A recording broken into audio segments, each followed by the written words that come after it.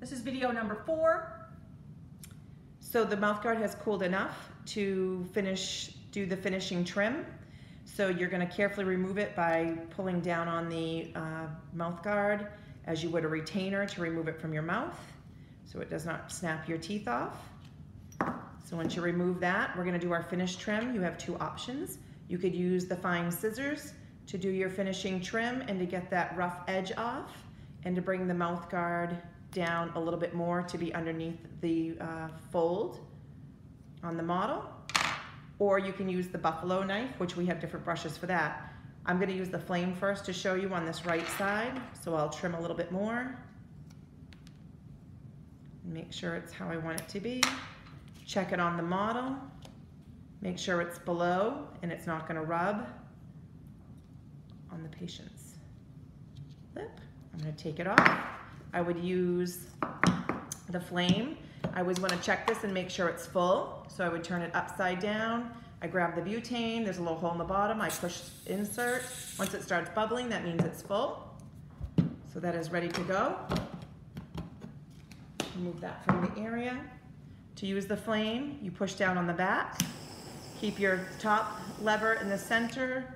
Your side black lever should be in the center. Push it down, lock it in with the red. I would then grab my mouthguard, put it in the flame a little bit with wet, cold fingers. I'm gonna run over it to smooth it.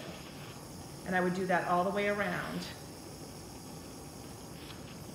Okay, not getting my fingers in the flame.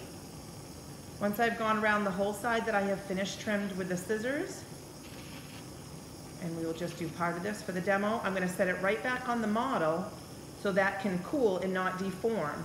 And I wouldn't pick it up to do any more of the flaming for at least a minute to make sure that it's totally cool so I don't have any deformation.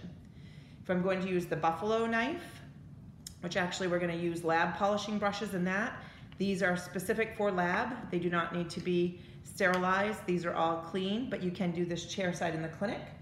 You would plug in the buffalo machine. We would insert the brush. There is a gray or black for coarse or medium that I would use first. So I would insert it in and I'm gonna turn to tighten, pull on it, make sure it's in.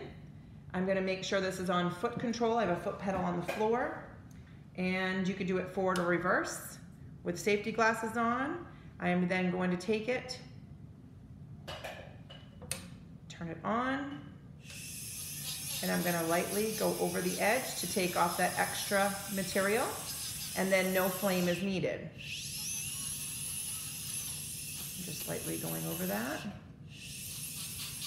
it's taking down that edge on that mouthguard.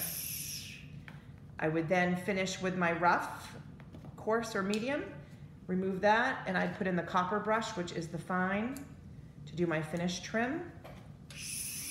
What I would recommend after doing your finish fine trim, because you will get a rough, non-shiny, I would dip it in some water to rinse it, and then I would flame, and then after it's on the model, again, I would take the flame and just go over it to take fingerprints out and to shine it up. And it's a nice glossy for the patient.